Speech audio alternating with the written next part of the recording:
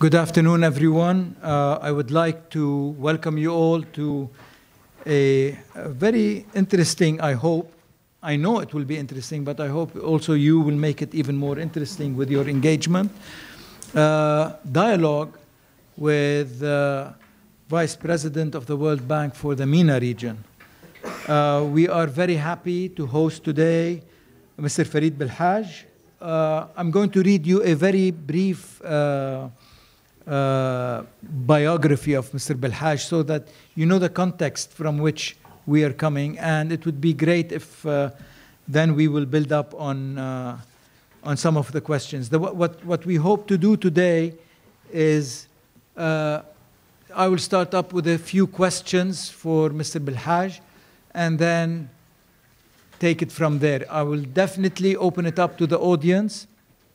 And before we open it up to the audience, and I will remind you again, we would want it to be a dialogue, not a monologue. And we want to allow people to speak and to hear responses so that it is an engagement in thought and not in emotion. So please keep that in mind when we discuss things. And with this, I will take few minutes to start with the questions. Mr. Belhaj is a lawyer by profession with degrees in international law and politics. He took up the position of World Bank Vice President in the Middle East and North Africa less than a year ago. Prior to this, Mr. Belhaj was Chief of Staff for the President of the World Bank, and from 2012 to 2017, he was the bank director for the Middle East in charge of the World Bank work programs in Lebanon, Syria, Jordan, Iraq, Iran, and was based in Lebanon. He also served as the World Bank director for the Pacific Department from 2009 to 2012. So he's got that broad vision for us. Mr. Belhaj is a Tunisian national, so also a cousin. A brother and a cousin, you know, the migration from Lebanon during the era past. I was born in Qatar. So I'm really See, the roots are here. The roots are here. Diamond. So with this icebreaker, it will be good to start with the heavy-hitting questions that we have put together. And نطلب رحابة صدر. And we all ask everybody to have an open mind and good thoughts to go forward. What we want is to build on this, to build. Last week we had the Lebanon Water Forum, which was well received and well spoken of, and we want to build on this. We want to make this a better, develop better understanding of some aspects. So I will start with a question that keeps coming to us all the time, whether as academics or members of civil society or regular people. The thought is that it took the UN until 2010 to recognize that the right to safe and clean drinking water and sanitation is a human right. And the vision, this vision, also was underlined and emphasized in this year's World Water Day theme, leaving no one behind. So the focus is on humans and people and not leaving anyone behind. If we look at some of the work that's being done around the world, and I'm not saying the World Bank or anybody, it's development work around the world, especially in the water sector, is blamed by many to follow a conventional approach, where the focus is on the economic aspects of growth and profit. And there is a difference here between some of the two approaches. So how do we resolve this seeming contradiction? Maybe not a contradiction, but how do we resolve such thoughts and make sure that development projects do care for the underprivileged or do not leave anyone behind and do not break anyone's bank, as it were.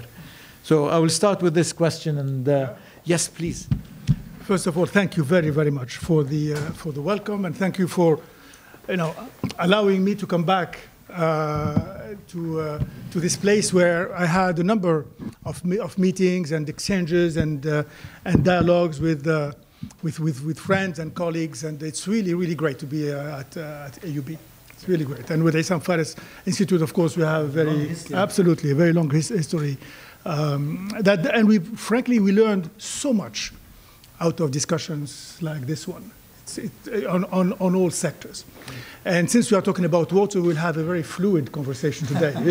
We'll make sure that we go back and forth and that all the currents are accommodated.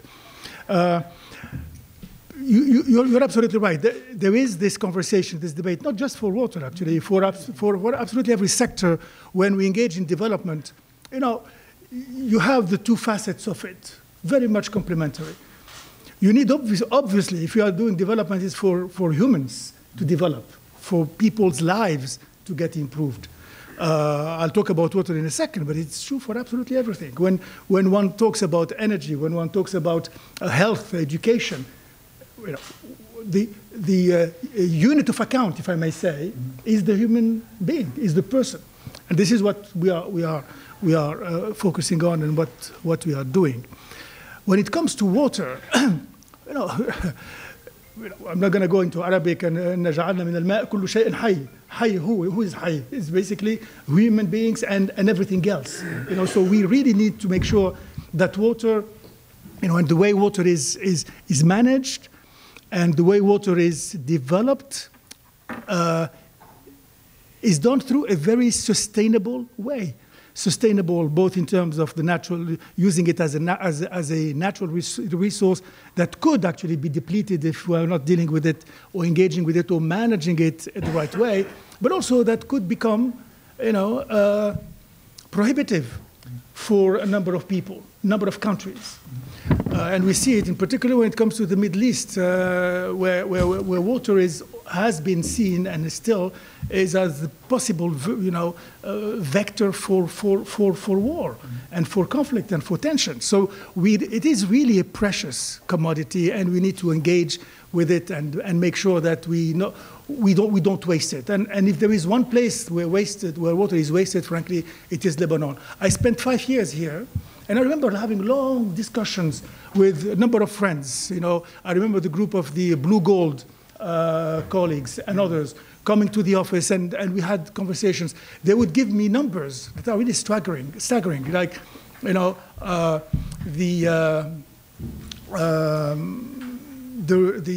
rain that falls on Lebanon every year, how much, in terms of billions of cubic meters, how much is captured, how much goes into the soil, and how much goes straight into the sea.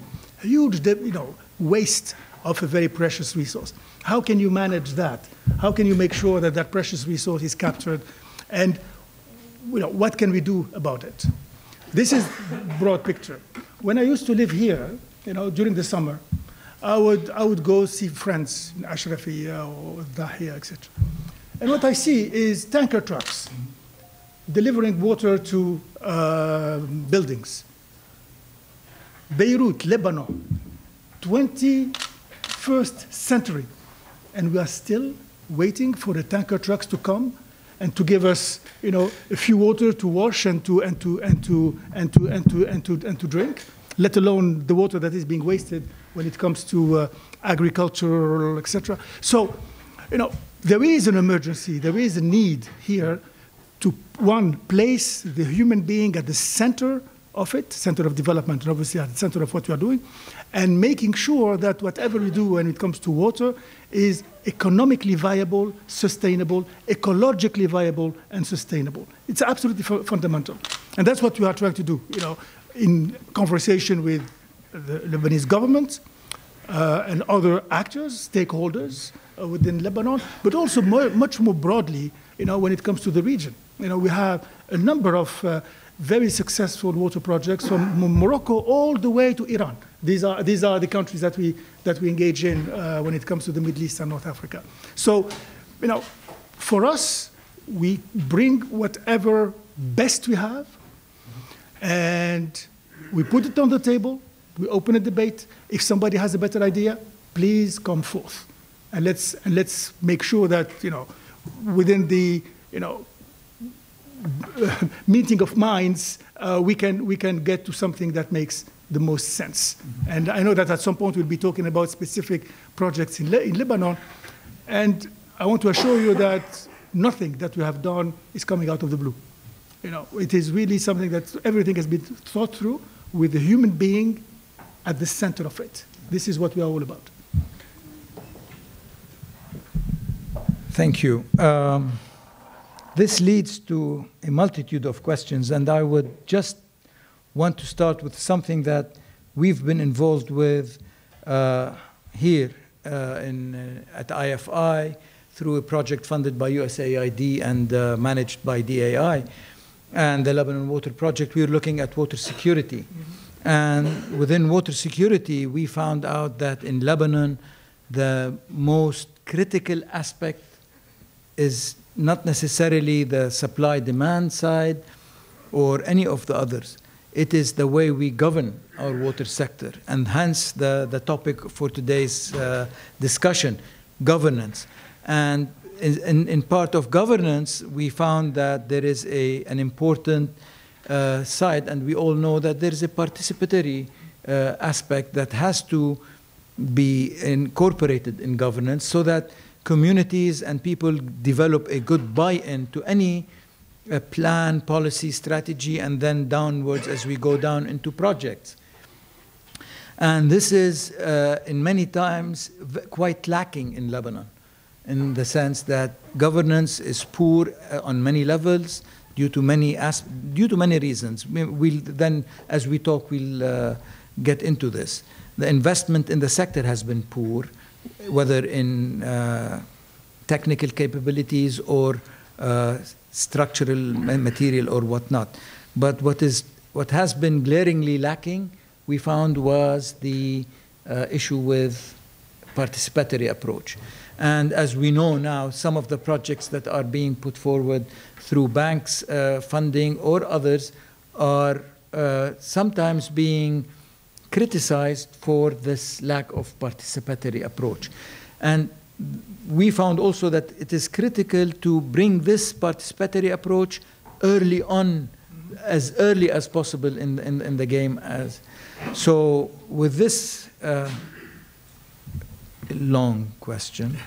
Not yet a question. Not yet a question, no. But this long preface. Where do you think the bank, how well do you think the bank has been performing in Lebanon specifically? Because here we want to talk about basically Lebanon. We can talk about the region as we go along. How well do you think we're doing here in Lebanon? The bank has been doing, and other donors, if you know, have been doing with this.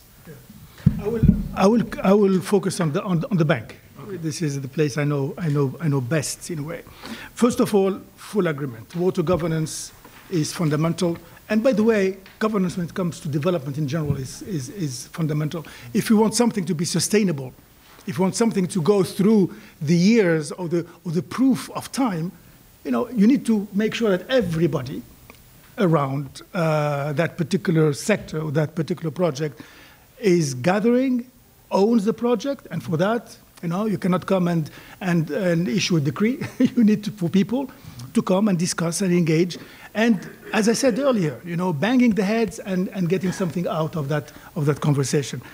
So the participatory dimension is absolutely fundamental. And the bank, it's sometimes, we go to the excess of it. Sometimes some of our projects get delayed. Well, delayed. Let's say that we could go faster if we make the economy of a couple of consultations. But what we try to do, in particular in projects that are sensitive, where stakeholders, people living on the ground, are absolutely fundamental to the success of it, we go ahead and consult. For a number of our projects, the Bisri project, for instance, I was reading the documents. First of all, I was here when the whole conversation operationally started. seriously, I consulted with everybody. At some point, people were saying, were sending me SMSs like, there was this guy in Akkar that you haven't yet spoken to. We try to go and meet with everybody and really to make sure that people understand what we are doing. And, I met with the head of political parties, almost all of them. One I couldn't, for obvious reasons, but all of them I actually met.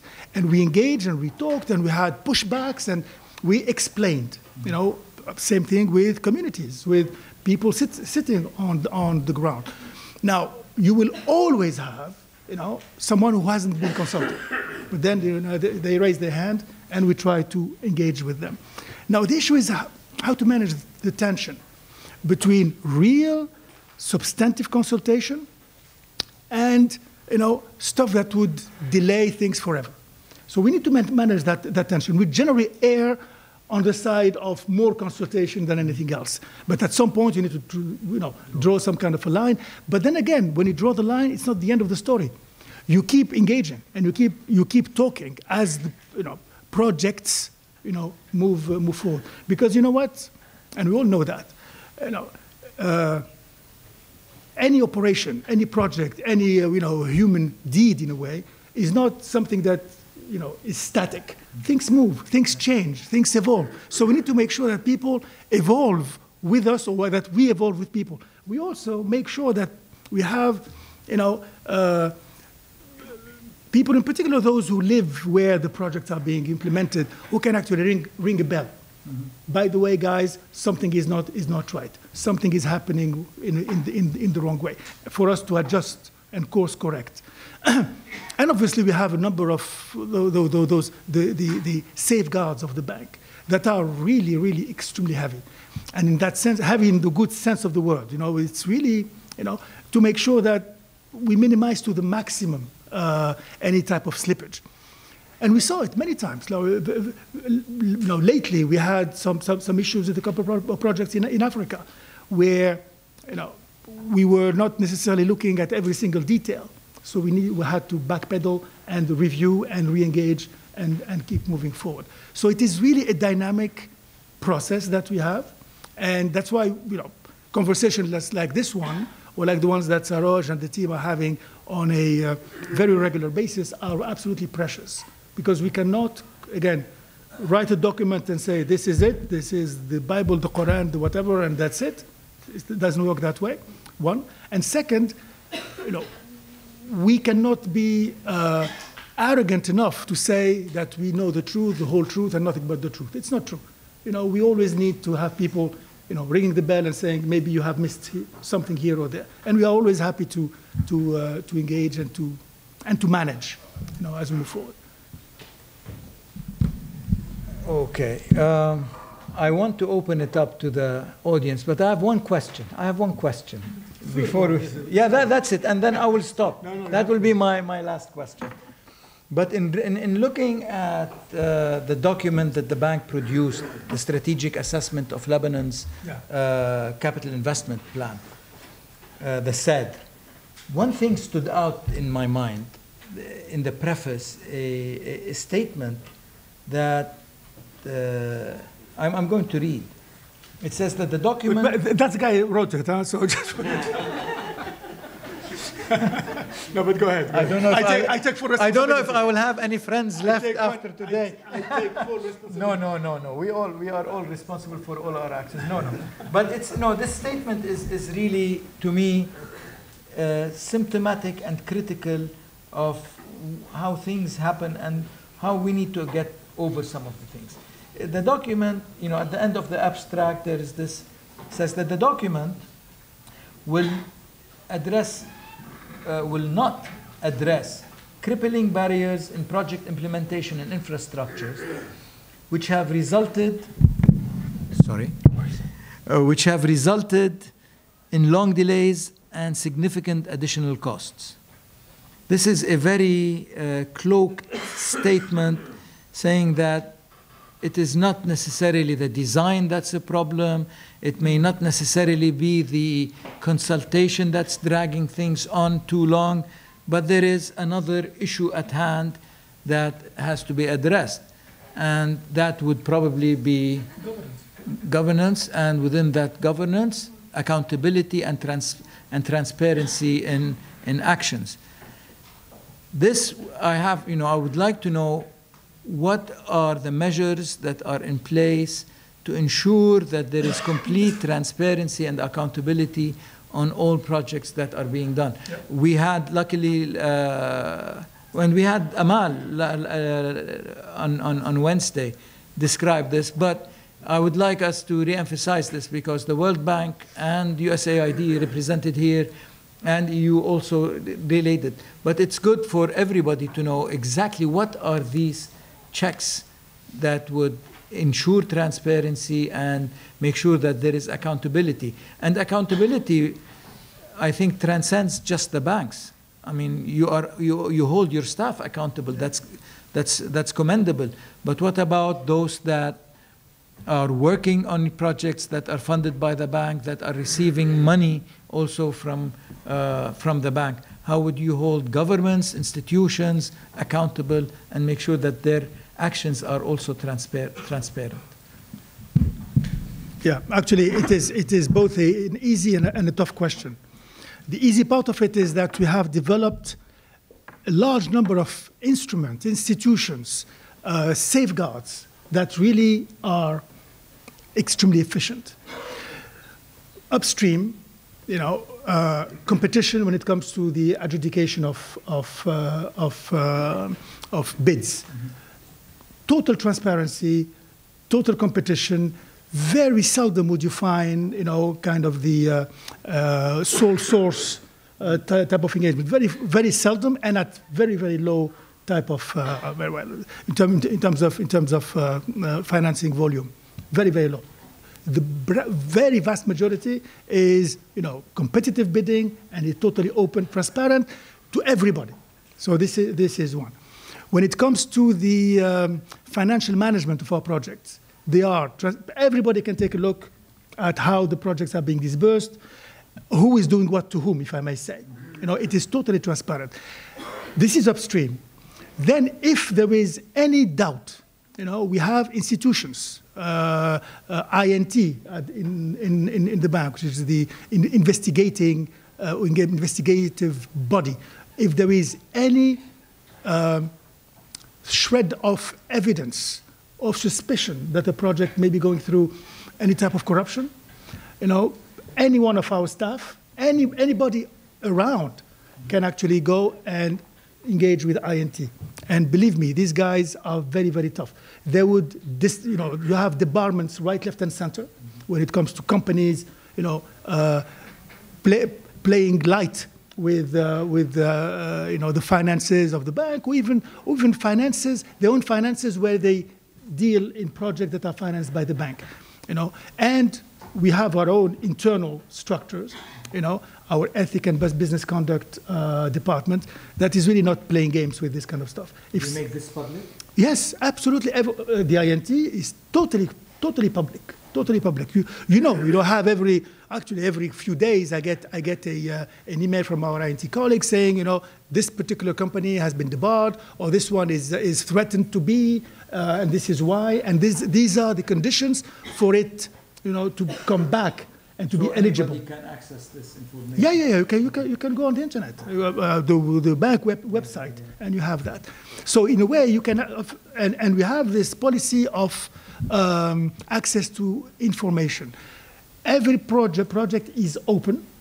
After a few years, you can look at absolutely everything. For now, whatever is open is what goes to the board.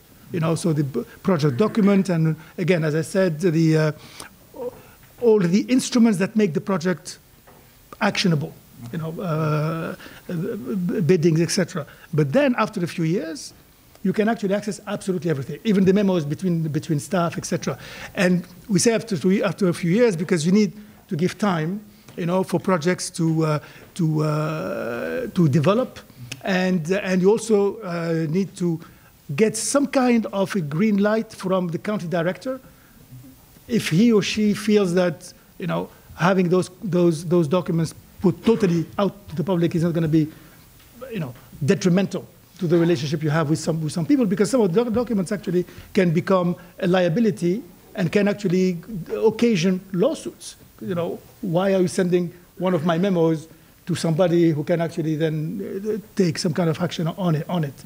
But so all I'm saying is that, you know, we have a very wide array of instruments that allow all of us to be, you know, 100% is something that doesn't exist, but 99.99% sure that every single dollar that is allocated to one of our projects is accounted for at the end.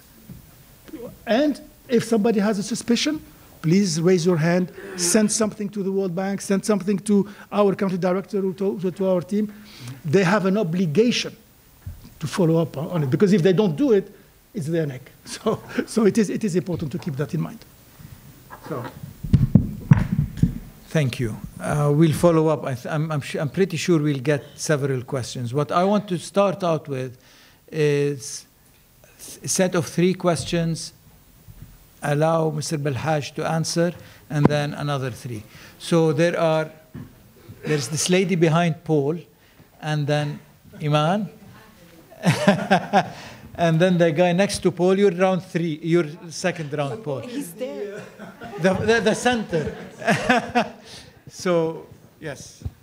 Hi, please identify yourself so that we can... my name is Mana Alami. I'm a senior fellow with the Atlantic Council and Trans Research. Mana Alami, Atlantic Council.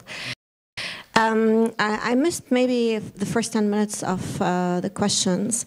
I'm just curious about how flexible or creative you are when it comes to local partnership in terms of issues where water is a security issue.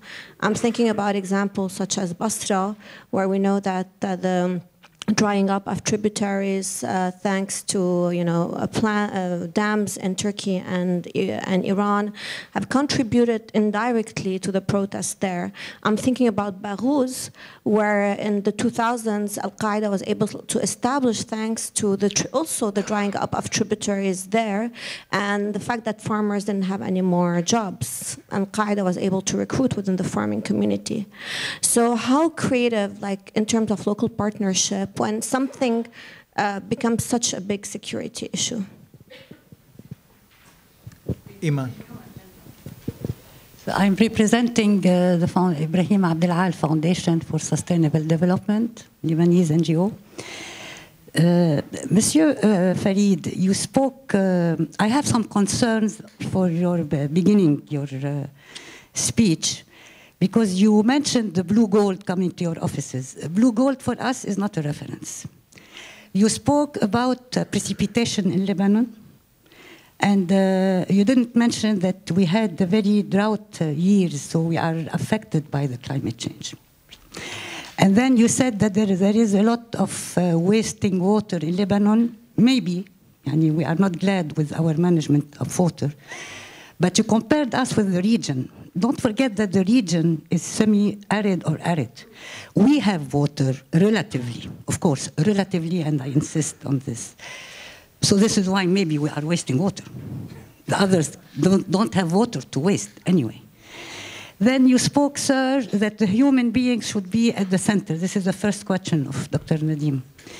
Yes, of course, but nature also is يعني وخلقنا من الماء كل شيء حي يعني everything that is living on the earth. So we have, of course, to put the human being in the center, but with nature. It goes together. If nature is good, human beings are good. And putting a human being at the center, you spoke economically and environmentally. I didn't hear social component. So human in the center with emphasizing on the social component, and then we have peace on planet Earth. For the second question, I will be very quick. Water governance. Sir, when you establish, and we used to speak a lot internationally and locally, we civil society, of this involving us and involving the communities. You didn't hear anything we said. Now, thanks God, you arrive to the conclusion of the 2030 and no one is left behind and everything that Dr. Nadim spoke. When you came to Lebanon as World Bank, I don't know you personal, but as World Bank, and you made a lot of pressure on Lebanon to make the law 221 to have the water establishment. There was no consultation at all. There was a big pressure, and we have with a mess, if I can say, now Salah will be not with me, because we gave all the responsibilities to these establishments without any enforcement, any human resources, or any financial resources. Now they are working very well with what they have, but we have a problem there. What I was afraid of, sir, at that time, is that the World Bank is for private sector, okay? And when we make the law 221, and we say now, whenever we go, we civil society, we say that we have to enforce the public sector, you know, they say, no, they don't work well. We have to enter the public sector. And this is what made me concerned at that time in the World Bank. And then when you spoke of the governance, if you can tell us, how is your mechanism of engaging civil society and grassroots communities? And thank you. Next to Paul. بعدين. بلش مع Paul. Hello. Thank you, Nadim, for your invitation. This is Robert from ESFD, Economic and Social Fund for Development. Talking about water. I have been taking some notes regarding your comments or your discussion. You've been saying that you've seen in Beirut tankers during summer, meaning there is water and there is a mismanagement. So this is clear. So you as the World Bank, when you make a project or when you give a loan for a project, it is supposed that you have a feasibility study or whatever. We believe that you are making a lot of mistakes. Maybe it's not related to your policy, like respecting the environment. This is a big issue in Lebanon. So your projects are contributing in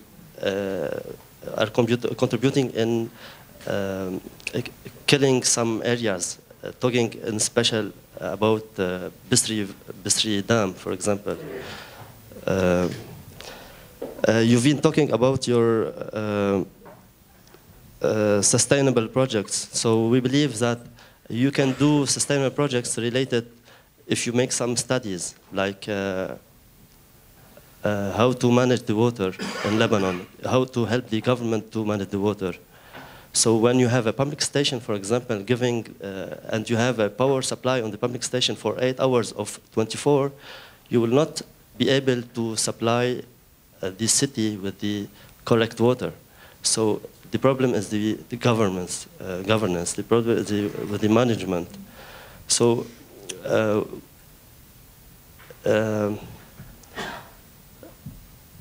we suggest you make more studies to give more benefit to the money you are investing in Lebanon.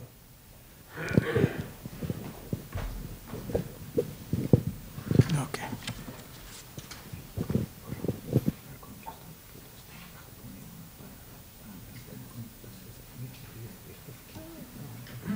Please go ahead. Okay, so let me first of all thank you for the questions, and as I said, this is an opportunity for us to engage and clarify, and if it's not clear enough, we can discuss again, and you would help us actually in this conversation. Water and security issues. You know, there are a number of examples where, and I'm not just talking about Lebanon. Generally speaking, you mentioned a few other examples around the region. I'll give you, just 2 examples, and then we can open another conversation. One of the examples where we believe that water could be a factor for peace rather than for conflict is the Red Dead project that actually links the Palestinians, the Israelis, and the Jordanians. And it is a project that's been there forever. A lot of conversation about it, politically very, very sensitive, as anybody can imagine. But it is one of those very few opportunities and possibilities where, Jordan that is lacking water, the Palestinians that are lacking water, can actually, through a funding arrangement and some creative engineering, be able to do a number of things. One is to salvage the Dead Sea. Second, to get water to the people.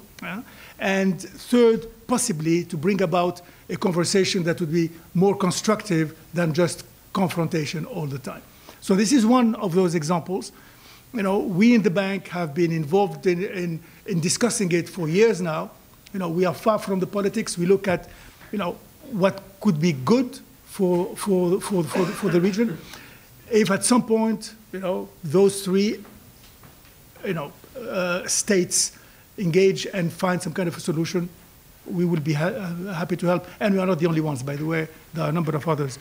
Another example, a few years back, with what happened in Iraq and the Mosul Dam that was, close to be destroyed. Actually, it would have been havoc all over Iraq.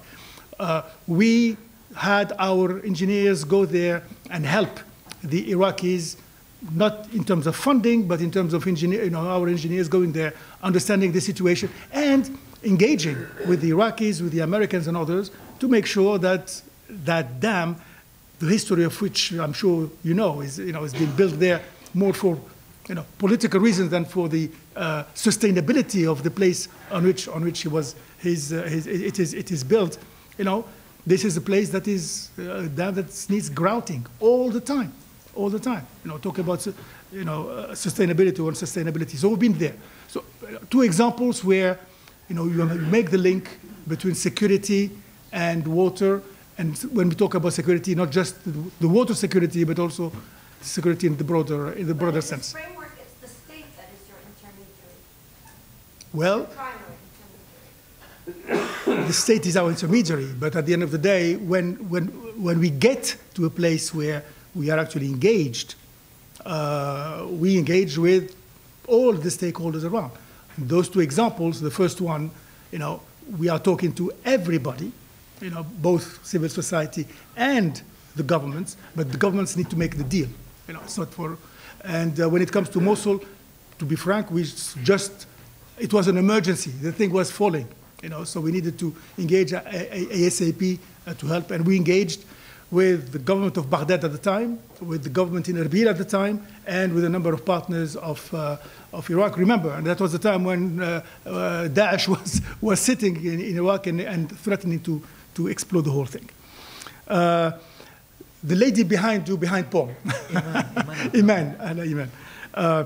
Look, obviously Blue Gold is not the only game in town. I just mentioned them because I met with them, and I saw the numbers that they were put on the table, which jive with the numbers that our people have and the numbers that we hear about. Yes, there is a huge waste of water in this place.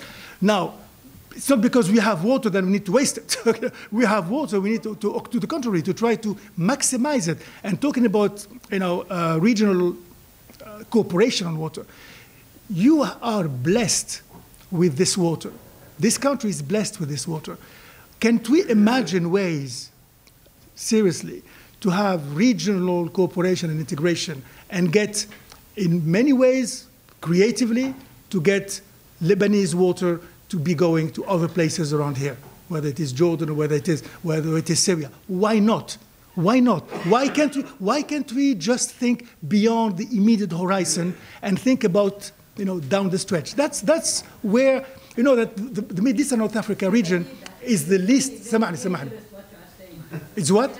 Very dangerous. Why? Because we have the population growth, we have the climate change, and the people have very good. Have their water on Hasbani and Wazrani, and then if in 2000, 3000, I don't know. Let's not go there. This is not the way to talk to Lebanese people. It's not a question of talking about Lebanese. Until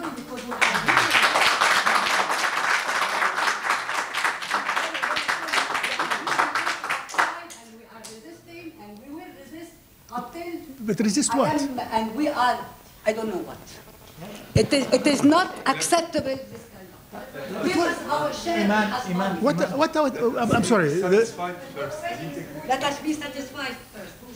Yes.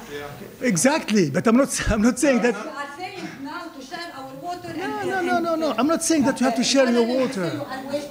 Let us manage our water. Okay, you know what? Let me tell you something, Iman. And then go and waste your water.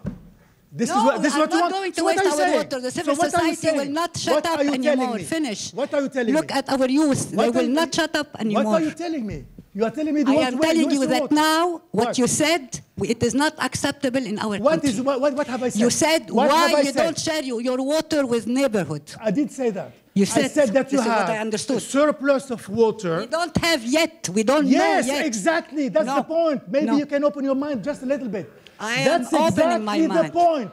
That's exactly the point. You have a lot of water.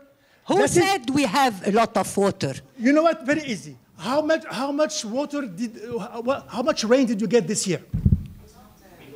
Give me how much? Maybe you can tell us. Give me how much. And then you multiply that over the surface of this territory, and you find that you are talking about between 8 and 9 billion cubic meters. From where you get your numbers?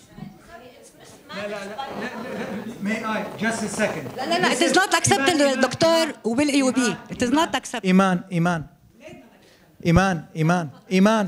This is, let us have a discussion. Let us have, Iman. It is not, I reacted. Yeah. This is why I am reacting. I'm seeing what is happening. Iman, let us, Iman, it is not about one person. Iman, it is not one person's discussion. Iman, it is not one person's discussion. Okay? There are others, yes, I know, but let someone, Ya Allah, Iman.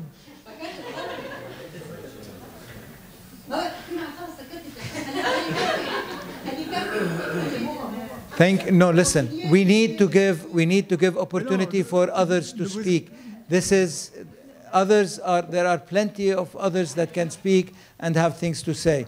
And if we keep it just low, I'm not talking only to you, Iman. Okay. So if we keep it open and discuss rationally, please, it will be appreciated. The next set of questions, if I may, we have Paul and Tony Nimmer. And there's a gentleman at the very back. Okay? So let's start with Paul. Okay. Marhaba. English? Really better. Whatever. Okay. I'm Paul Abi Rashid. I'm the president of Lebanon Eco Movement, and we are part of a national campaign to save the Bisri Valley.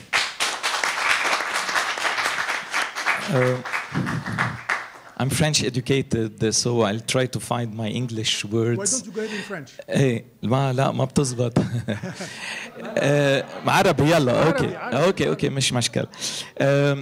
اول شغله عم نحكي عن ووتر سيكيورتي، بس بالهوليستيك ابروتش، يعني وقت بنحكي يعني نحن كبيئيين ما بننظر للامور من ناحيه وحده، يعني في فود سيكيورتي، في كلايمت تشينج، في سوشيال، في سستينبل ديفلوبمنت، في عده امور بتدخل غير بس الحاجه الى المياه. من هيك بدفعنا عن مرج بسري يلي هو المرج، هو الارض الزراعيه الوحيده في جبل لبنان، ومنطقه اثريا غير مكتشفه، إلى جانب الأهمية الحرجية يلي بتتخطى 20 مليون كيلوغرام من يعني امتصاص الكربون بالسنة، في حين أنه كل حملات التشجير اللي صارت بلبنان خلال 13 سنة قدروا ب5 مليون كيلوغرام بالسنة، 5 وبسري 20 مليون كيلوغرام. من هيك ما رح فوت بالتفاصيل، بدي اسأل 3 أسئلة بس لأنه صرنا نلبس عوينات. أول شغلة حكيت حضرتك على إنه المياه في هدر بلبنان والمي بتروح على البحر. بيئيا الفود سيكيورتي مش بس اكل، فود سيكيورتي يعني سمك بالنهر وسمك بالبحر.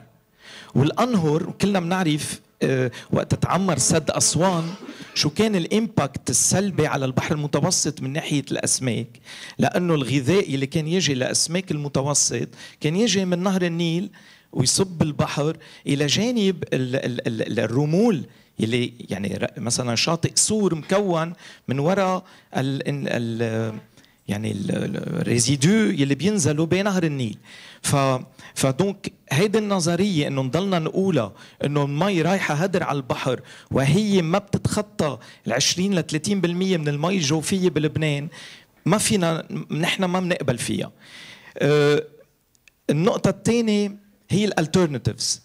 وقت اللي حضرتك يمكن كنت استاذ بالحج وقت اللي تم قرار سد بسري بلبنان، هل درست البدائل؟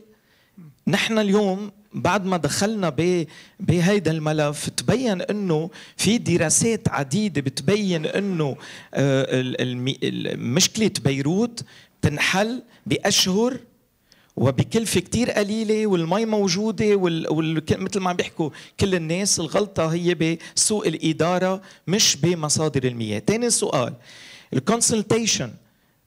قلت حضرتك من شوي انه وصلت على عكار يسالوكم على سد بسري. بقدر اقول قدام كل الناس اللي موجودين معنا بالقاعه ولا جمعيه بيئيه تم استشارتها وهي الاي اي اي منشور على الانترنت، يعني فيهم كل الناس يدخلوا يقروا دراسة الأثر البيئي ورح يشوفوا أنه من الحضور لم يكن هنالك أي جمعية بيئية. هيدي شغلة، وإذا بيقدروا الناس الموجودين معنا يعدوا كم شخص من المنطقة حضر هيدي اللقاءات أو كم أونر للأراضي حضر، بتشوفوا أنه الأرقام ما بتتجاوز 0 أو 5 حسب يمكن الشباب هلأ حافظين الأرقام أكثر. ثالث نقطة، هل صغيتوا؟ أنا هلأ مضطر لابس كرافات لأنه كنا بلقاء مع CNRS بالسراي الحكومي. الحكي اللي بنسمعه من CNRS بنتعجب انه ليش كل المشاريع ما بتستشير المركز الوطني للبحوث العلميه. كل الدراسات رح اسمي 2 منهم، موضوع بناء السدود على اراضي كارستيه وفي فوالق، طالع دراسات من CNRS بتحذر بتقول بالحرف الواحد بجبل لبنان لا يمكن بناء السدود. كل جبل لبنان له السببين كارست وفولتس. هيدي نقطة. النقطة الثانية السيانوبكتيريا. هلأ كان باللقاء الدكتور كمال سليم موجود، جربت تحشر فيه انه يا دكتور شو قصة السيانوبكتيريا؟ مزبوط انه القرعون هلأ نظيف؟ قال لي بول السيانوبكتيريا تحت هلأ مش مبينة السيانوبكتيريا، بس هيدي مثل الكانسر ما بتروح. عطاني رقم تاني بخوف، قال لي 60% من الأحواض المائية بكندا مضروبة بالسيانوبكتيريا، وبعده العالم ما قدر يحل مشكلة السيانوبكتيريا. طب كيف بالمشروع تبع استدراج المياه إلى بيروت في 60 مليون متر مكعب من المي جاي من القرعون، جاي بالسيانوبكتيريا يلي بيعتبر دكتور كمال سليم انها مسمى ولا يمكن لمحطة الوردانية ان تعالجها. يعني بس نكون واضحين، فيها تشيل الرمل، فيها تشيل البرغوث، بس ما فيها تشيل السيانوبكتيريا. اخر سؤال، حقيقة اخر سؤال هو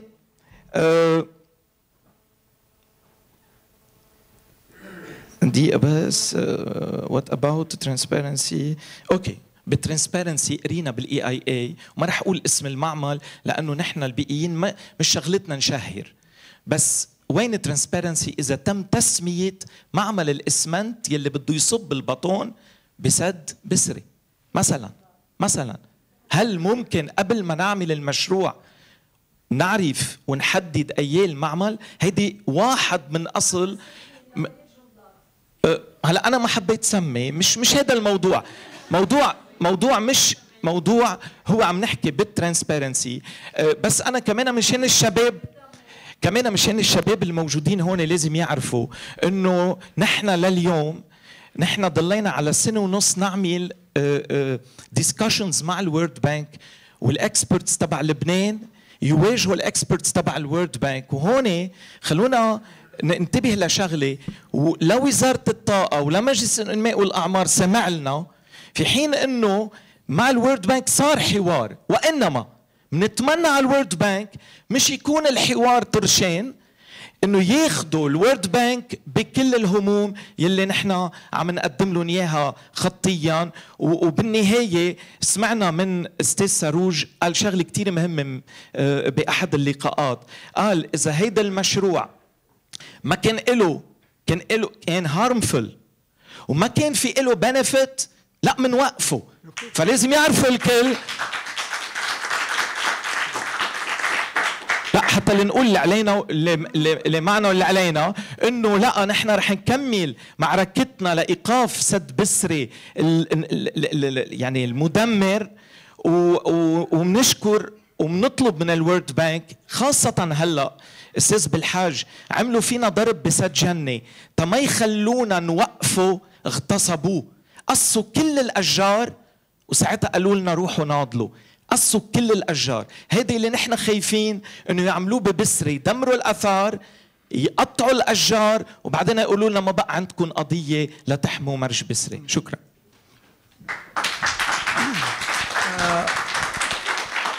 Tony, if I may, خلينا we'll give Mr. Belhaj a chance. You asked 5 questions or 6. Oh, it's okay. So that, no, I mean, you have a good set of questions that need to be answered.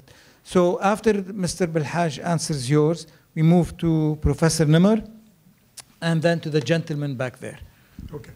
First of all, 2 things. One, a couple of questions that I didn't answer before. I will entertain them, but thank you very much. For 2 things. One, for the constructive comments, and it is true that we want to engage with you and anybody else. And if there are facts and evidence, obviously we take them into consideration. This project has started, I wasn't even born. I think neither of us. And studies have been conducted one after the other and after the other. All we can say at this particular juncture is that there is enough evidence that this project is a viable project. This is out of the studies. Now, again, you have your own views. I'm not saying that, but all of those studies have led us to not only believe, but to engage on this project. So you mentioned the environmental conversation and the issues related to the cultural heritage, etc. I went there and I saw how beautiful the place is. I'm not saying no. And actually, I'm saying yes, it's actually beautiful. And I saw those religious places and cultural heritage places that are there. And and I'm sure that the team has told you that we are as part of the project, these will be displaced and respected. Each piece of stone of it will be displaced and respected. So in that sense, we are really doing anything that we can to make sure that there is no harm at that stage. Now, there are other harms that you are talking about. Again, happy to look and happy to engage again with you and get more of the evidence. If that evidence is there, we don't wake up in the morning with one aim in our life, to destroy things or to, get people into odd situations. To the contrary, what we want is to help as much as we can. And going back to the conversation we had earlier that was a bit heated, what we see as a group, as a bank, and as you, as population of Lebanon, there is a tremendous potential in hydro in this place, huge. And what we see is that there is a lot of waste. A lot of waste, and you're right. I mean, when you talk about the Sadd al-Ali in Egypt, yes, there were some issues. But here, some of the studies are showing that the water that's actually getting into the ocean is having, a very negative impact on coastal erosion and on, fish, etc. So there is also that conversation to be had, not necessarily linked to the dam, but in general, there is a conversation to be had there. You may not agree, but this is one of the studies that we had. Other issues, people have been talking, and I agree, there is a huge concern about the issue of, seismology and whether, okay, we know that. We got the best experts for years, not just one set. A number of people came one after the other, looked at it, and had two conclusions. One is that the dam will not provoke any type of, earthquake. And What about people? Samahar, I haven't finished. I'll come. Can we please have a conversation and not interrupt? So two things. You have a chance to ask. Then one, the dam is not going to be provoking anything. And if there is anything, the dam is strong enough to resist, to a very large extent, what all of our seismologists have put on the table. Now, again, if you have a study that says the contrary, and if the argument is strong, obviously we will take a look at it. We don't want to be responsible for any harm done here, that's for sure. So again, let me, thank you for being constructive, because I think that's the way to go. But also, please understand where we are coming from. We are not coming from a place where we want to sell money. We don't. Actually, when you look today at the portfolio in Lebanon, we have tons of money sitting with parliament and with government. It's going nowhere. And in my view, we should just bring that money back and forget it. So we really want to help as much as we can. If you have a better way for us to help, we are there and we're happy to do it. And one last point. The whole conversation about the World Bank and private sector and public sector. When I lived in Lebanon for 5 years. If there is one thing that unites all of Lebanon, is the fact that the government is not working well, that the public sector is not working well. Well, do you want to give them even more? What we are trying to do is make sure that there is a governance system that allows the public sector to be as efficient, transparent, and honest as it should be, but at the same time, give the opportunity to the private sector, which is, as everybody knows, more efficient when it comes to, the economics of things, to have its role here. And frankly, again, there too, if you have any better option, any other alternative, and you mentioned alternatives, khiyarat, very happy to consider those and very happy to engage with you at every stage. And I know that the team, Saroj and the others, are now engaging with you. Happy to have that engagement. But let's just get to a place where we agree on the way forward. Cannot be sitting there pending forever. It would be a shame because it is a waste. Okay. Professor Nimmer, if I may. My name is Dr. Tony Nimmer. I am Assistant Professor of Geology here at the AUB. I thank you so much for giving us the opportunity for being here.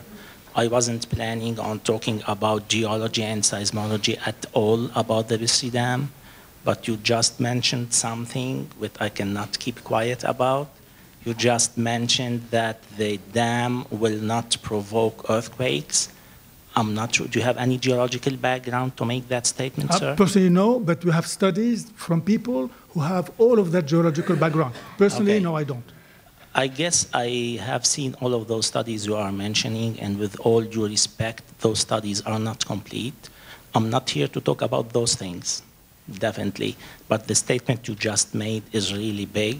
If I were not a geologist and were not involved, I wouldn't have made that statement, and I say it very respectfully. I hope you accept it from me. Absolutely. Thank you.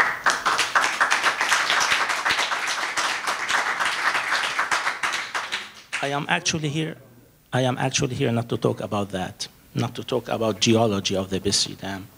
I am here just to talk about a little bit about corruption, which the Lebanese government nowadays are at least claiming on fighting it.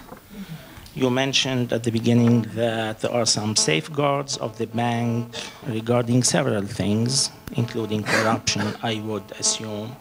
And Dr. Farjallah mentioned something about accountability. I have a question about the World Bank coming from a personal, very good idea and connotation about the bank being away from corruption. This is the way I think about the World Bank. But I have a question about conflict of interest in the World Bank, how the World Bank sees conflict of interest. The reason I'm asking about that, because back to the Bisri Dam, I recently knew from the Council for Development and Reconstruction here in the Lebanese Republic that one of the experts of the World Bank experts that were on the panel of experts to review the Bisri Dam, the guy called Professor Mustafa Erdik. Mustafa Erdik, and he is Turkish. And he was involved in a side study, personal study he did for the Council for Development and Reconstruction.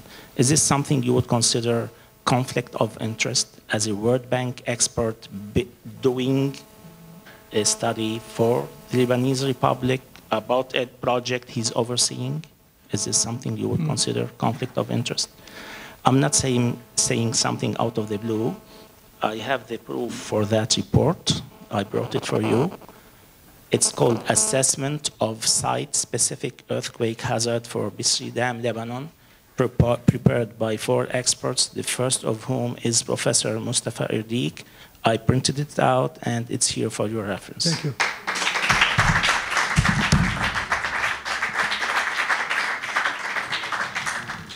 Thank you. Let me, a couple of words. Going back to your first point, the statement that was made related to the geology, as I mentioned, is out of studies from experts of the World Bank. And we at the World Bank, we know many things, but we don't know everything. So I am not a geologist. I rely on what my people say. That's how an institution works. Otherwise, it becomes messy. On the issue of corruption and conflict of interest, it's important. I don't know whether my colleagues knew about it, but we will discuss it. But there is, we have, again, talking about institutions, we have a body within the bank who could take a look at it, go into the details of it, and make a determination as to whether, having this kind of dual reporting in a way is something that would constitute that. In particular, if, the conclusions would go in a direction that would make people a bit suspicious. So we will take a look at it. You have my word, for it, and we'll get back to you for sure. So this will go to my colleagues dealing with this, and we'll obviously get back to you. And thank you again.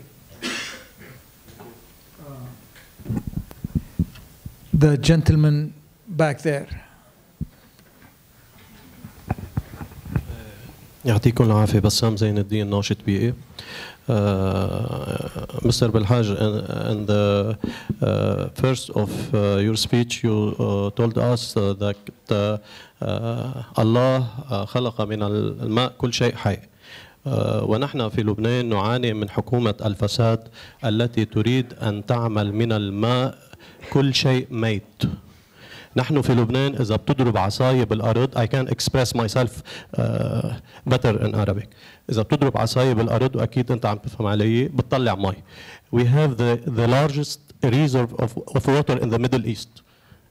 إذا ما خبروك خليهم خبروك. أنتوا بدكم تدمروا الطبيعة، أجمل طبيعة بلبنان. طبيعة خصبة جدا. نحن أنا ابن جبل، نحن بنسميها الوادي تبعنا. يعني نحن بسقفتنا عندنا الوادي وعندنا الكروم. يعني بيقول لك انت وين رايح؟ بتقول له انا طالع على الكرم، جيب رزقي، جيب حياتي، جيب اكل ولادي. وبتقول له وين رايح؟ بيقول لك نازل على الوادي ازرع لاولادي.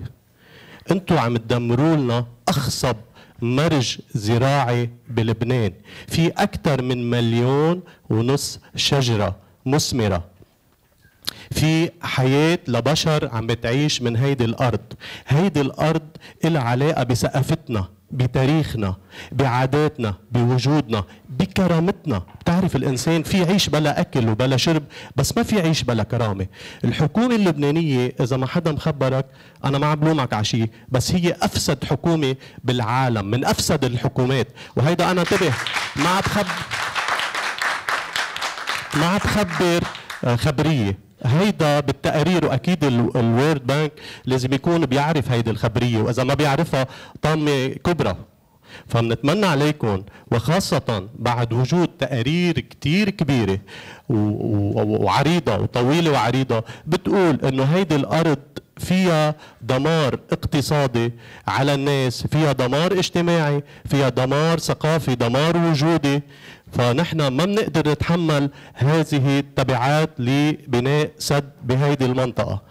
فضلا عن الدمار الاقتصادي، انتم ما رح تقدموا لنا اياه كادو ابدا، انتم رح تدفعونا $2 تقريبا مع فوائد الدين اللي على اللون. معلش، وبده يرجعوا يحطوا له محطات تكرير وصيانه. انت بتعرف بس تعمل بروجكت معين بدك تعمل له كونترا صيانه، والشباب عندنا يعني شو بدي خبرك، حدث ولا حرج، يعني نفسهم ما بتقول عن شيء. لا، ثانك يو لكم، هيدا حبيت اقوله.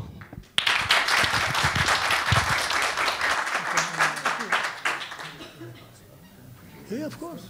Any more? Yes. The gentleman and then Ms. Huwaid. لا مش colleague. في دور. في 1, 2 and then we answer. And then we'll come back. Test. Okay. You talked about the studies that you have and that justify the project of the Bisri Dam. However, in 2010, the studies said that we have water scarcity. I mean, the studies that you relied on said that we have water scarcity and therefore we need to build more dams. Today, the Minister Gibran Bassil and yourself are saying that we need to build more dams to export water to Jordan, to Cyprus, and I don't know where to as well. I mean, give me a break.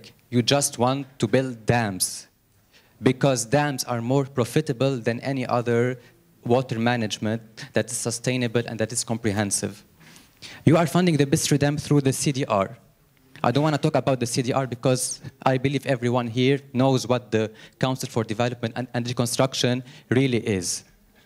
Majlis al-Ma' wal-A'mar. The same CDR worked on the National Physical Master Plan in 2005 and was approved in 2010. This master plan classifies the Bisri Valley as one of the most important landscapes in the country and as one out of 5 regional natural parks. So the same institution is saying one thing and the opposite. Also, the CDR in 2014 collaborated with the German Federal Institute for Geoscience and Natural Resources and says, literally, the Bisri Dam will not be able to provide the same quality and low mineralization of raw water as is available in the Jaita catchment area that currently provides Beirut with 70% of its water. It also says that the Jaita catchment area can provide enough water for the greater Beirut area, and the water at its source has an excellent quality. It is more sustainable to invest in the protection of these precious water resources than in treatment and conveyance of other more faraway resources to Beirut. And we're talking about the Karaun Dam and the Bisri Dam in the south. Also, the Bisri Dam was approved in contradiction to the strategic environmental assessment of the National Water Sector Strategy that says that we need to scale back the dams program in Lebanon and that we need to take the alternatives that are available. Also, the UNDP in 2014 said that we don't have water scarcity. We actually have water surplus and particularly groundwater surplus. So why are we leaving 70,000 illegal wells operating across the country? Why aren't we working on legalizing and reforming the groundwater sector? Why aren't we working on fixing the physical failures of the water grid that is leaking more than 40% of its flow? The studies you are referring to, like for the approval of the Bisri Dam, say that the water balance is very old, that no data on groundwater is available, and that no monitoring of illegal wells is being done. So how are we funding projects with billions of dollars and with all these environmental and social impacts without having these necessary studies to be done prior to these financement? Also, I want to comment about the idea that the Bisri Valley is beautiful. I don't see it as beautiful. I see it as a land with millions of square meters of agricultural lands that people are benefiting from. It's part of their local economy. It's not just beautiful. It's a whole ecological and social ecosystem. And finally... You have to be quick, please. Yeah, finally, I will add to what my colleague Paul said, that the free-flowing rivers are not a wastewater. I mean, we're in 2019. This is a 60s and 50s approach to water management. We need free-flowing rivers for our economy, for our nature, and for our identity as well. So, thank you.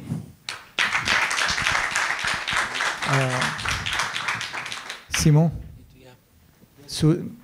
Ms. Susie Hwaik, please.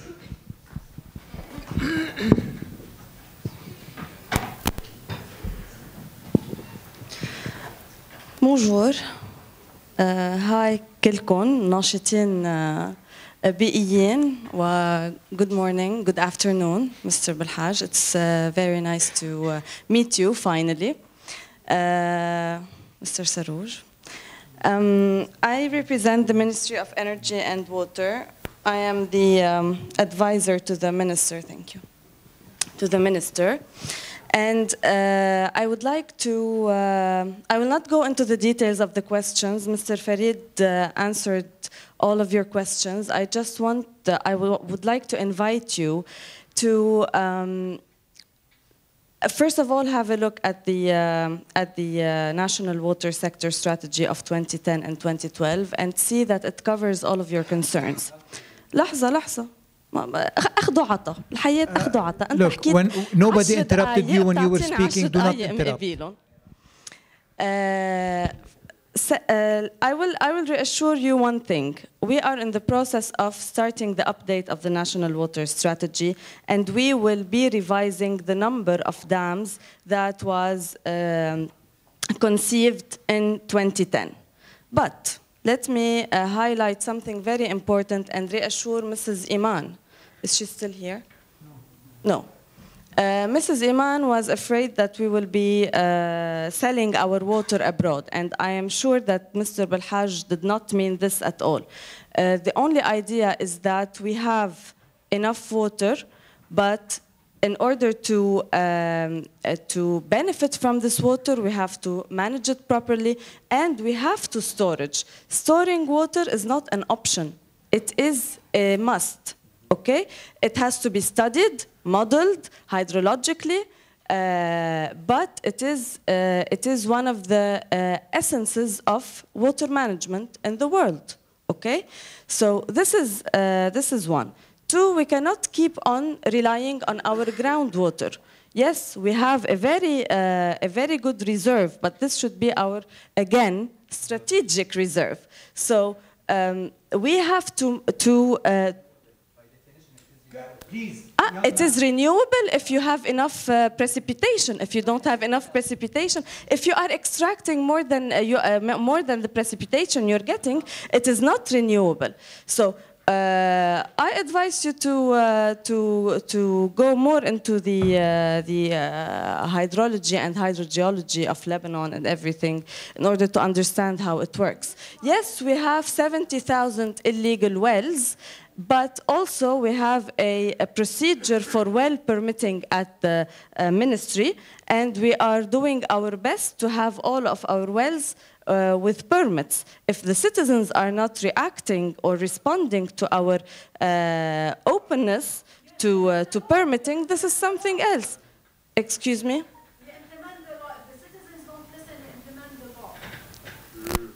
I didn't understand. Please, look. Sorry, ma'am. Sorry, Susie, just a second.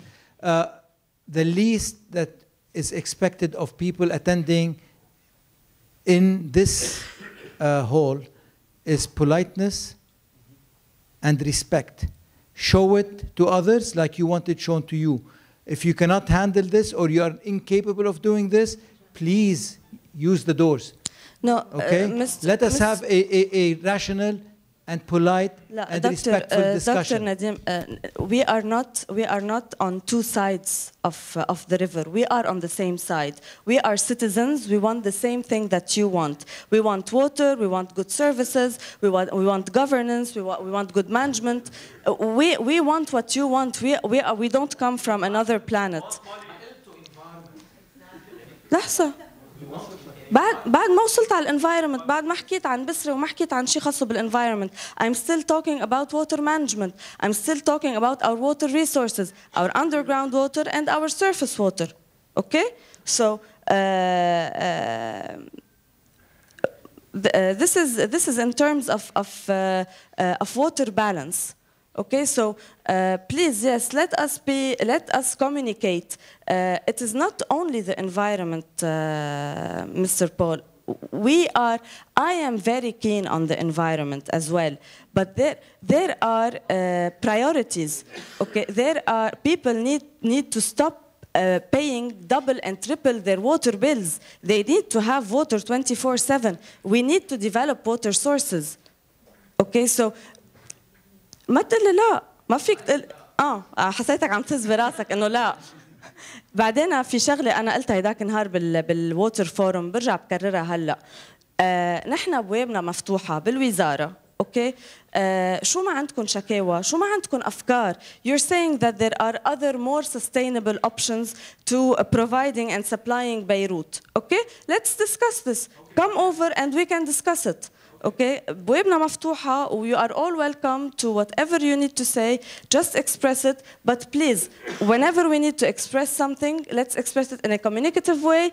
Hear the other end of the story and try to be convinced by the other end of the story. مش إنه بس أنا بدي أقول اللي عندي إياه وكل شيء عم بتقوله أنت غلط. لأنه نحن مستعدين نسمع كل شيء عندكم إياه وكل شيء عم بتقوله. Okay? Please. لا ما حدا قال إنه impolite. You're not impolite. أنا ما قلت impolite، قلت respectful. If you want to take it into that direction, you can take it. Whatever you want, it's yours. It's yours. We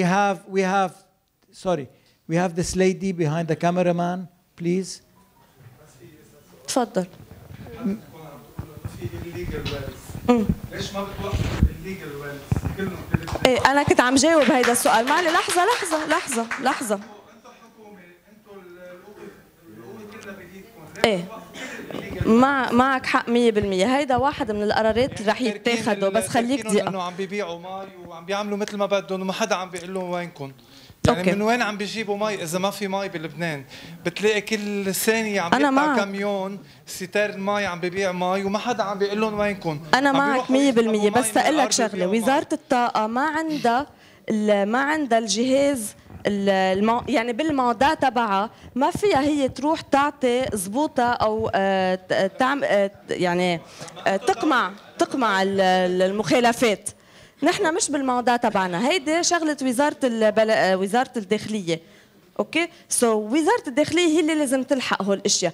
بس كمان في شغله ثانيه، انه نحن ما فينا نعرف وين في الليجل ويل اذا ما اجينا شكوى. نروح بنلحق كل واحد على البلوت تبعه بنقول له عندك الليجل ويل ولا لا.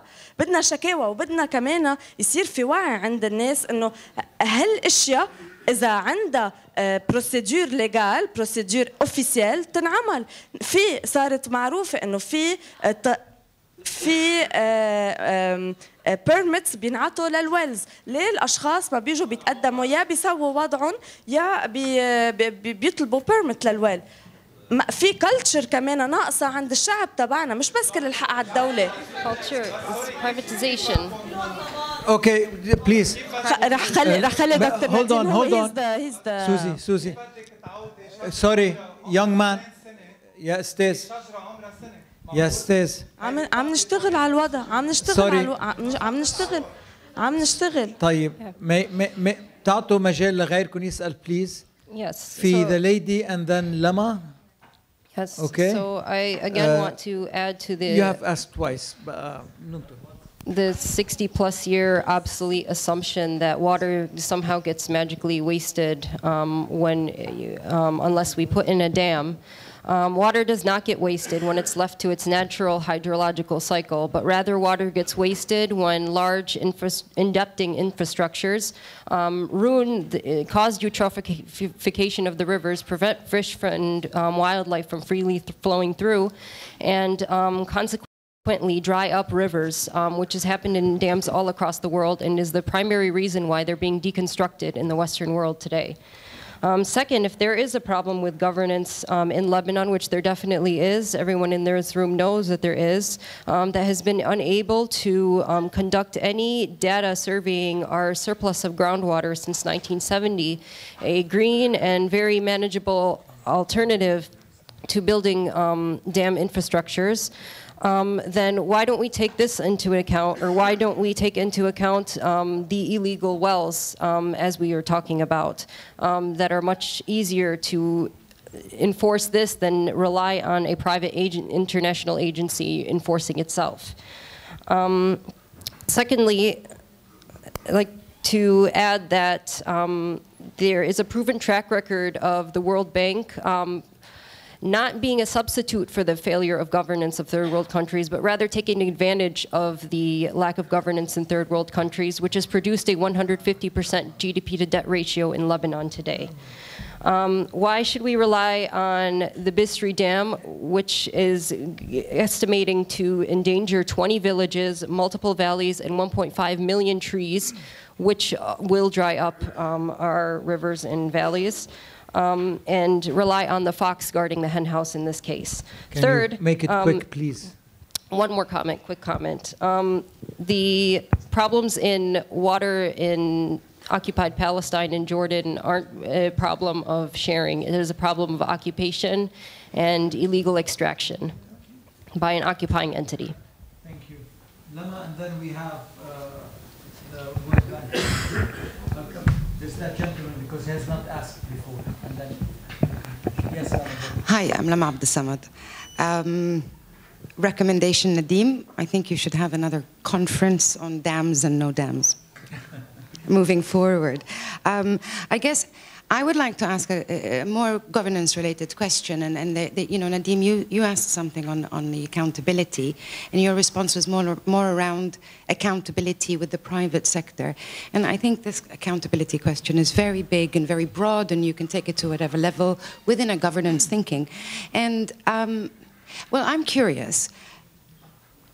What are the accountability mechanisms and criteria that you put on governments that are benefiting substantially? Because, I mean, the World Bank does come with a huge political clout because of the massive investments that you put into countries.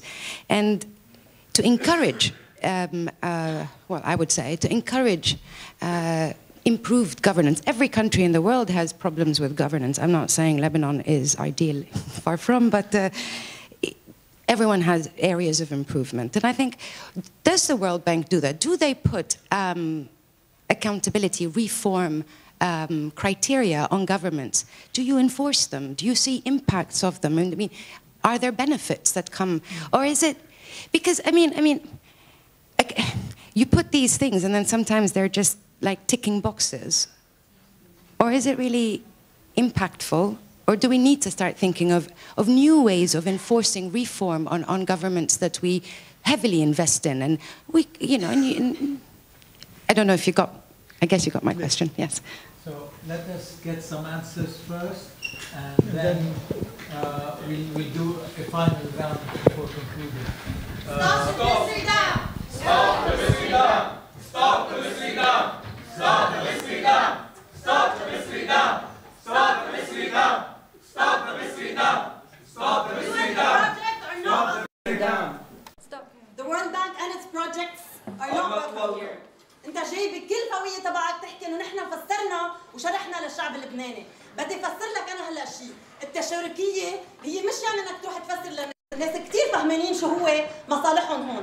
هيدا الحملة هن الناس اهل المنطقة اللي عاملينها، انك تعمل تشارك يعني تروح تسمعهم، ومش بس يا مدام تسمعون يعني انتم تقتنعوا منها. لبنان كله حاليا في حملات ضد البسري دعم، انتم اللي مسكرين دينيكم، انتم اللي ما بدكم تسمعوا الناس.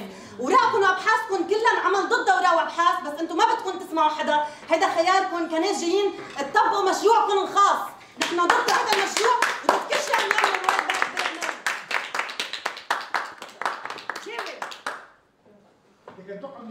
لا واقفين. No, we're standing. اوكي ما بتعطي اوامر هون، بتعطي اوامر مطرح ثاني. جنى مش جنى؟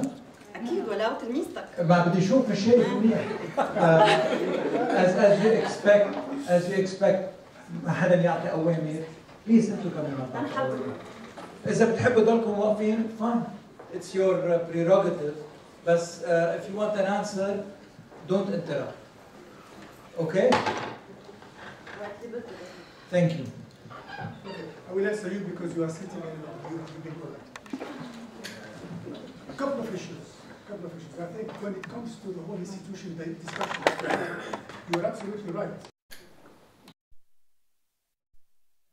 There are some specific issues related to procurement and disbursement, but you also have a much broader conversation that is the institutional strengthening.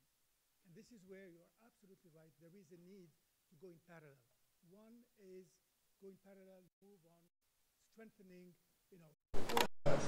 the transparency of the judiciary, strengthening the transparency of all of those who are interacting with the citizen. The whole engagement with various ministries, service ministries, need to be strengthened.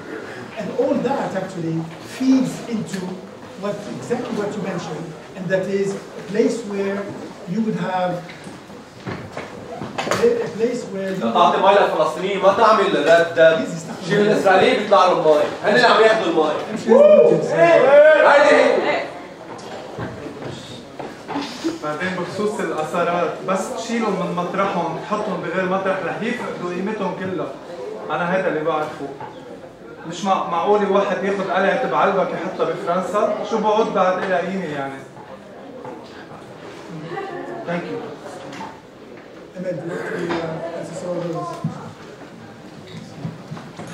في عالم ساكنة هونيك كمان رح تتهجر من بيوتها، العالم ما لها قيمة والآثار ما لها قيمة والطبيعة ما لها قيمة، معقول؟ If you can stay in the room, I would like us to have a dialogue. The archaeology is handled by the DGA, the Directorate of General, and we are doing the excavation and the preservation, and everything is done to be sure that all this heritage is staying. That did that. DGA is following, is on top and leading this decision of the heritage. I want to really explain that we have been in an open dialogue, and I think this is very important, and we want to hear all these points. I'm very glad you have the representative of the Ministry of Water also calling for this dialogue. So I think let's all have this platform, and I would have love to have also a discussion on the water governance. We have a new water code. This is really the platform to rediscuss the water resources management. This is to say, you have the water code, you have the water law, that is the water law 221. How do we have now a participatory discussion? You have a Ministry of Water invited to the discussion, and we can all, citizens, partners, ministries, have this dialogue, have this discussion, and I would really, really welcome. Now, I would like to introduce myself because I forgot to do that. My name is Emel Talbi. I'm the task team leader of the Bisfidam project. I'm based here in Lebanon, and I have been working in Lebanon in water since 2014. I've been working at the bank on the water sector since 2002 in different regions in South Asia and in Africa. And I just wanted to say that we have our procedures, and we start any request of a dam by looking at the alternative analysis. The first question we ask is the dam needed? That's the first question. And we have been reviewing, again, this alternative analysis. We've discussed with the different requests, and we are willing to continue this discussion. This is an important discussion. When you look, once you confirm that the dam is one of the options and is an option to finance, then we go into the discussion how to design it. When we say you store the water, yes, but you have also the environmental flow. It's not about taking the water from the environment. It's about having the water with different uses, be it for drinking water, be it for the environment, be it for social uses. So I just wanted to say that we have also all the discussion on environment safeguards, in cultural heritage, in archaeology, in dam safety, etc. And we really want to have this discussion. I don't want to take more time, but I really wanted, as a task team leader, since I am really discussing on that, we're open to do the follow-up and ready to do it at any time and any platform. So thank you. Yes, we've got the gentleman back there and the second round. Thank you. My name is Nat Wong, and I'm from Geneva, Switzerland. I was pretty animated, I have to say. So it's more like not only a question to you, but it's also a message to everyone. I have a non-profit called Water Inception. And I founded it after discovering a technology that is able to condense the humidity from the air and turn it into drinkable water. When I discovered this technology in Spain, I decided to find a way to use it for humanitarian purposes, because personally, the reason I grew up in Switzerland is because my parents are refugees from Vietnam and we were able to relocate there. And I always wanted to do something for the refugees. So 2 years ago, I came to Tripoli to visit the refugee camp. And when I saw the situation of the water, I decided to raise some money to buy a machine to bring it to the camp. So right now, the machine is in the harbor of Beirut. I'm facing some issues to get it out because I didn't expect to have to pay so much taxes, but that's my issue. But I was wondering if the World Bank or maybe an organization around here would be interested to know more about this technology, because I believe it can help the country and all the people facing water scarcity to have a bit of more water independence. The advantage with the air is that it doesn't belong to anyone. The air is free, and there's a lot of humidity. There's trillions of liters in the air. And I believe such technology could be helping to save a lot of lives and maybe also reduce the need to build dams. I don't know if really, but so that's a mission that I'm throwing to everyone. And if somebody would like to know more information about my organization and the machine, please come to me after the event. Thank you.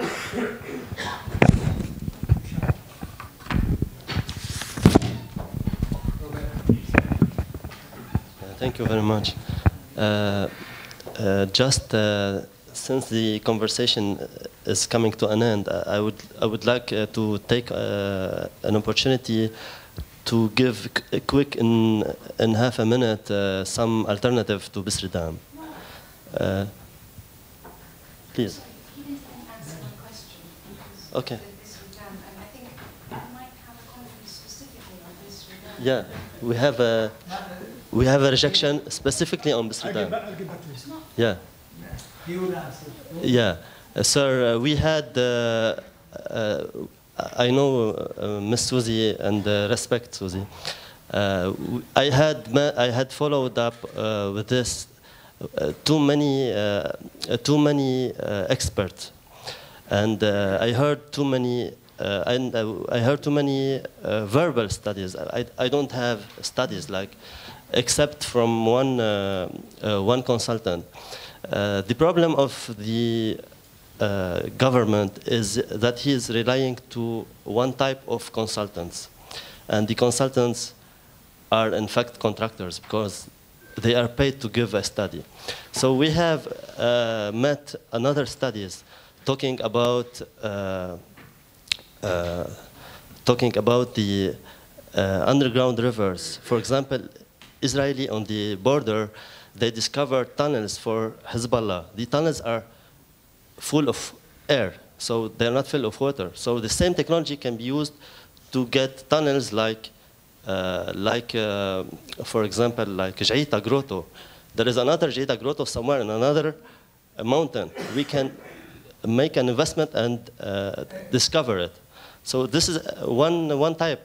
Another alternative you can have like desalination, when you have to pay $2 billion to get water from south to Beirut. You can make a desalination plant just on Beirut, on the coast, for example, in the worst case scenario, we can have a desalination plant. So there is too many, sir, too many alternatives.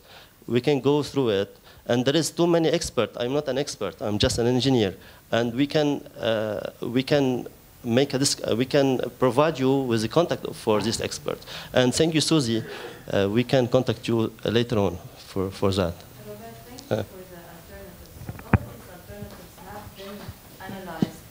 And have been looked at.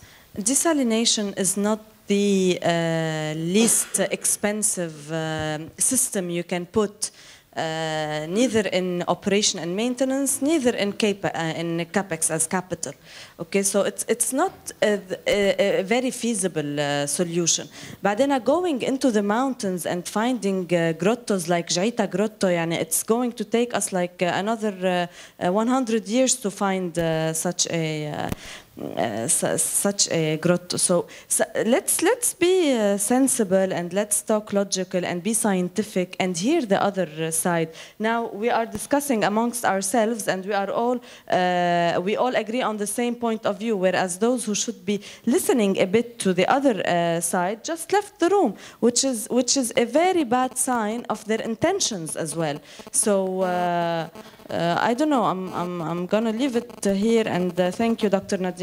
Thank you, Mr. Balhaj. And yeah. Good. Oh, you're still here. Very good. Can you answer Lema's yes, question, yes. please? No, Lema's question again is a very fundamental one, because as I was starting to engage earlier, you have two streams. One is when we talk about specific projects, and this is what I was mentioning earlier in terms of all the safeguards we have vis-a-vis, private sector, possibility of corruption, possibility of mismanagement of funds, etc. And this is something that we deal with. There is also something that is much broader and deeper, and this is basically how we engage with the state institutions. So when we talk about having contestability, engaging with strengthening the judiciary, engaging with strengthening,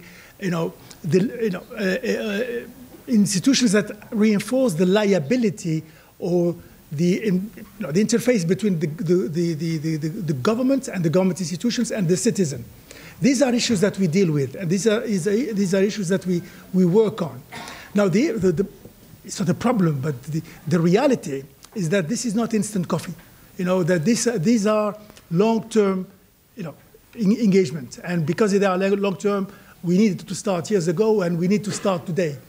In places where you don't have checks and balances, in places where government and government institutions are not necessarily accountable vis-a-vis citizens, or in places where you don't have the institution, judicial institution, like administrative tribunals, or all the institutions that have to do with the way governments are managing themselves, managing public finances, etc. Either you don't have them or they are weak. And this is where we engage. In all of the countries, we have not only specific programs, but also triggers when we engage in these governments. So again, going back to the first point I was making, very much upstream, we want to make sure that each one of the operations that the bank finances is really going by a very clear and strict set of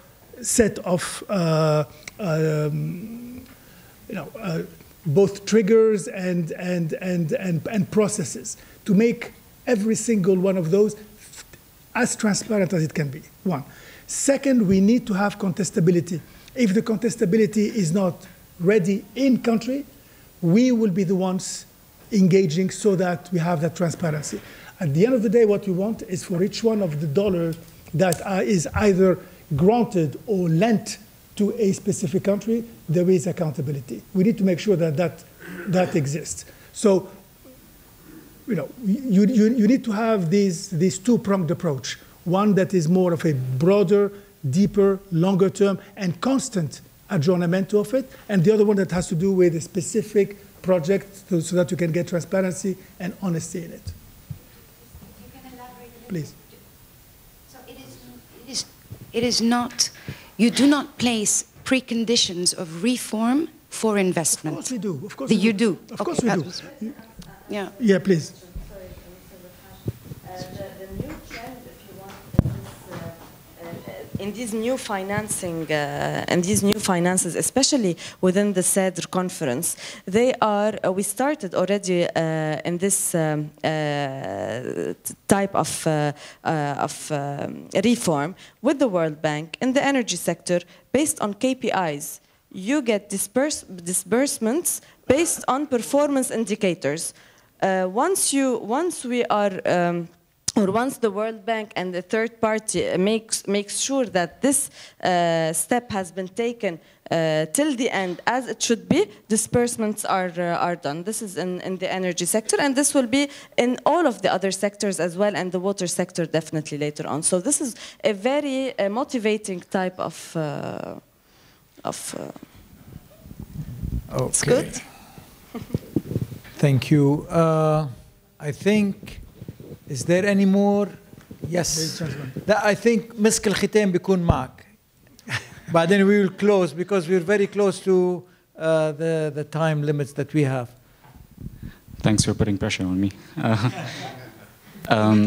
Yeah, so just from my small experience with working with water establishments, for example, I can tell you the example that the directors and many staff and many people working with the establishments, as I can see familiar faces here, will tell you, the most corrupt, incapable, inept, underperforming people at these establishments make nearly no procedural mistakes. So when you tell me about checks and balances to account for every dollar, I can understand, that resonates in my ear, and I can see the faces of the people who make no procedural mistakes but don't drive the utility one step forward. If anything, they pull it back. So procedural safeguards are definitely necessary for the project and to account for the money, but I don't see them pointing towards what actually Susie just mentioned in terms of KPIs, which is, my question is, you have been here, the World Bank has been here for a while, but if we look at the last 2+ decades, and I asked this question last Wednesday, and sorry to take more of your time, but I didn't get a clear answer then even. Do you have, in some way, independent evaluations of value for money, of the money you put in over the last 2 decades, its efficiency, effectiveness, life cycle cost, all these parameters for the last 2 decades, and then looking at that transparently, do you then decide how you invest in the future? Because you've done similar projects in the last 2+ decades. You should be able to look at them and say, it might be that the World Bank is doing its job and its responsibility, but maybe the partner of the World Bank, be it the state or private sector or anyone else, just doesn't work. Thank you. Look, you know, frankly, it is a very good question, and it's not just Lebanon; it's all over. First of all, we have our own independent evaluation. You know, we have people who are actually, you know, our policemen in a way. So, and they look at projects that have closed, and they look at the performance. They look at the fiduciary element of it, and there are missions that can come even on the to the field and look at what exactly has been realized. So we have that, and we take that very much on board, and we actually, you know, frame our projects down the road on the basis of the lessons learned there. That's for sure. Now, we always have, because this is really the mission of the bank. We are a development agency. You know, we are not here to make money. Actually, if you look at, you know, the way our finances work, you know, we lend money, true, in a number of countries, Lebanon, for instance, but the money we lend is at rates that only allow for the World Bank to keep functioning. We are not making money out of those projects. What I'm saying. No, I get you. I'm just getting one step at a time. One, when we lend money, it is not for profit.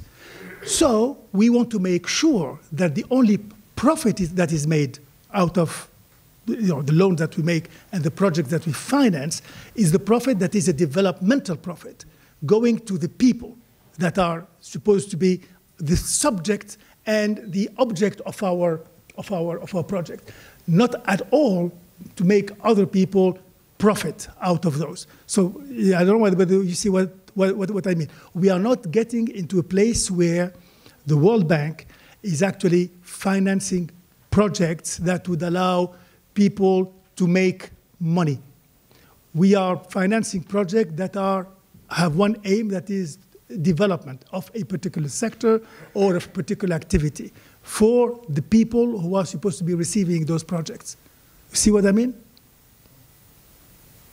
I'm sorry, there is no accusation. No, I'm not saying, I'm not getting it as an accusation. I'm just trying to explain that we have people, we have independent evaluation. Those independent evaluation produce reports. We engage with them, we draw lessons from them, and then we engage. That's what I'm saying, okay? So we do exactly what you were mentioning to me, meaning that, do you guys take a look at what's happening? Do you guys have do you have a reality check? And then we take, yes, a reality check, and we take on board the lessons from that reality check. We reconfigure or reframe our projects and our engagement in that particular sector, in that particular country, and we move forward. So the point I was making, the second point I was making, is that we are not stopping from engaging with those countries when we find out that there is a problem. We fix the problem and we keep moving. That's the point I was making. I think, yes, your friend, I realize. Yes. We've reached the end for today. We have some coffee and some petit four to, soften the engagement here. And we'd like to welcome you there. Thank you for putting up with us and staying here. Thank you.